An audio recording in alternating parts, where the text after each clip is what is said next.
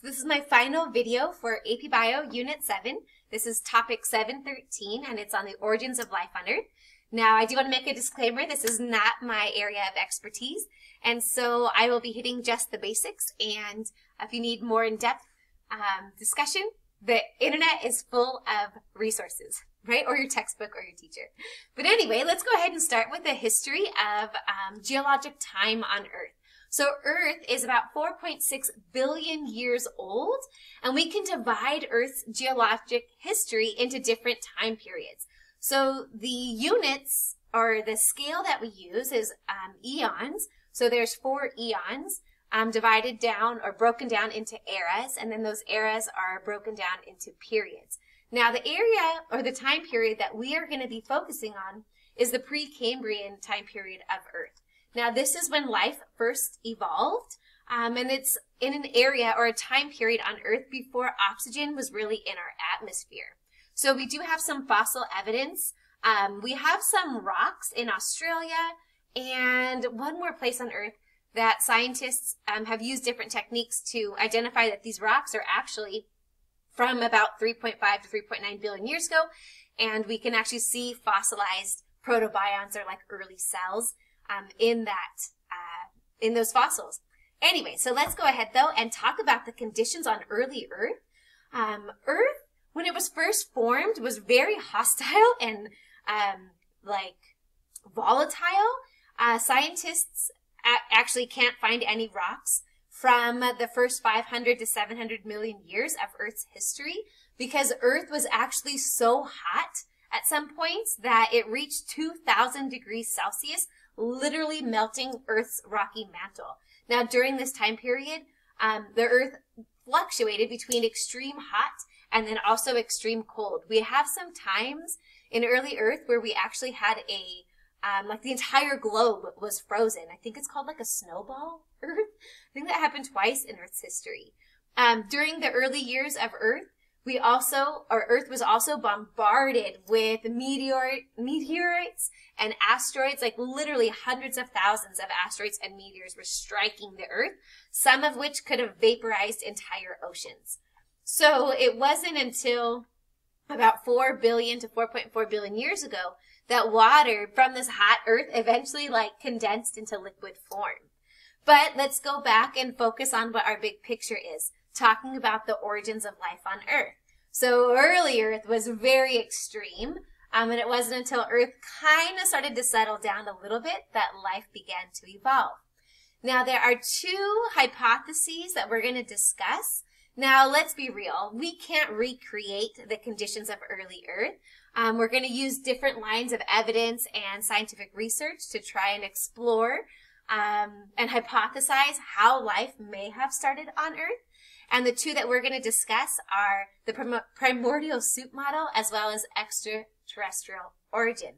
So, but before we talk about the origin of life on Earth, or the hypotheses and the ideas that scientists have to currently explain how life may have started on Earth, let's start with the basics. Like, what is the most basic unit of life on Earth, right? Well, it's the cell. So as we talk about the origin of life, we want to keep in mind properties of cells. So cells, they multiply and divide.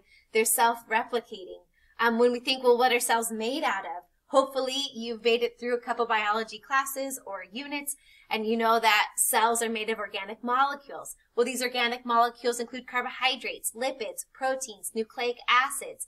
So all of these macromolecules, if we tie this back into Unit 1 in AP Bio, these macromolecules are made of carbon, hydrogen, oxygen, nitrogen, and phosphorus.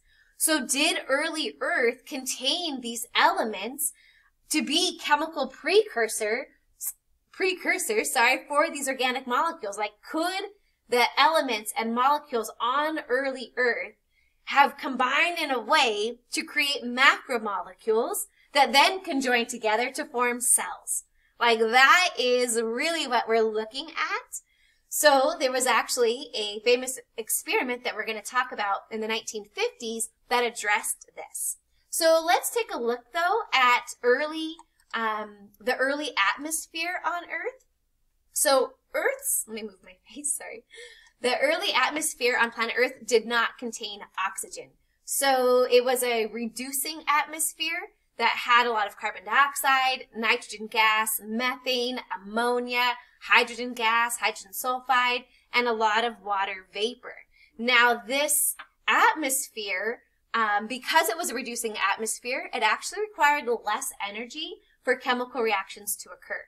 So scientists Stanley Miller and Harold Urey in 1953 tried to recreate this early Earth's atmosphere and oceans to see if they could do an experiment that would actually create organic molecules. Organic molecules means that they're carbon-based. So what they did is they built this apparatus that you can see here on the left, where they built this apparatus with a glass chamber, and the gas they put inside contained, we have the water, the methane, the ammonia, the hydrogen gas, and what they did was they tried to recreate early Earth by first creating a reducing atmosphere with the gases that they thought were present. Notice there is no oxygen. The early Earth's atmosphere did not have oxygen present. Then they placed it over liquid water to represent the early ocean. And then they maintained a temperature of around 100 degrees, or right below 100 degrees Celsius, and tried to keep that pretty stable. Then instead of lightning they hypothesized was like the energy input to form chemical reactions on early Earth. So they used sparks of electricity to mimic that lightning. And what they found, hold on, where's the results?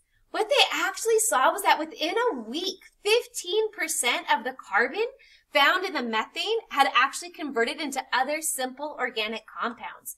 So some simple organic compounds that first formed was formaldehyde and hydrogen cyanide. Now the hydrogen cyanide is an important molecule that actually contributes to the ring structure in adenine, which is the nitrogen base that we find in RNA. That's the A that pairs with U, and then the A that pairs with T. Adenine is also the nitrogen base found in ATP.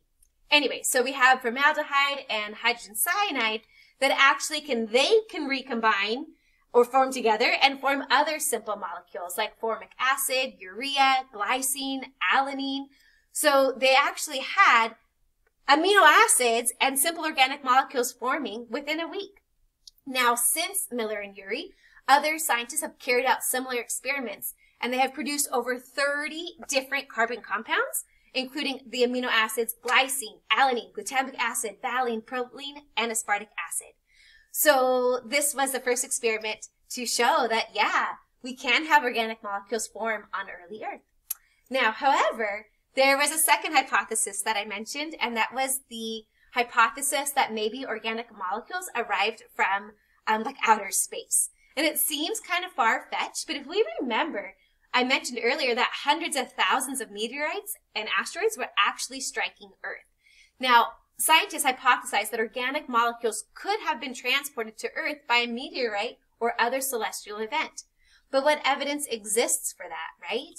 So one example that scientists have is that, one out of many, is that in Tagish Lake in the year 2000 in British Columbia, a meteorite struck Earth, and scientists analyzed it, and they found that 3% of its weight was actually organic matter and had trace elements of acids, like simple acids, as well as some trace levels of amino acids. So right now, within my lifetime, I was in high school in the year 2000, we actually had a meteorite carrying amino acids from outer space onto planet Earth. So again, these are hypotheses that I don't want to say, I hate the word proven. We're not going to prove a hypothesis because they can always change. But right now, that's our current proposals of the origins of life. But life is more than just organic molecules. When we talk about like metabolic pathways, for example, scientists hypothesize that the first cells on Earth were actually autotrophic, meaning that they can build all their complex organic molecules from simpler ones. For example, glucose can actually be made from formaldehyde. So these cells could have taken the formaldehyde in the environment and then converted it into glucose and then saved it.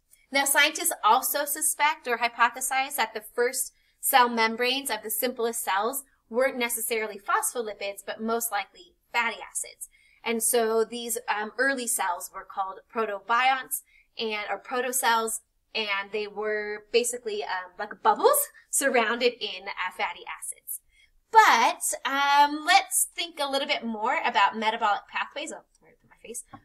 So metabolic pathways today rely on enzymes and chemical reactions happening. So let's talk a little bit about catalyzing reactions in early Earth. Now, enzymes today are what we have, or that have evolved. Enzymes today are what have evolved to catalyze lots of our cellular reactions. However, there's one more organic molecule that can catalyze reactions, and it's RNA. Oh wait, there it is, it's RNA. Now, RNA can catalyze, some types of RNA can catalyze chemical reactions, and it also stores genetic information.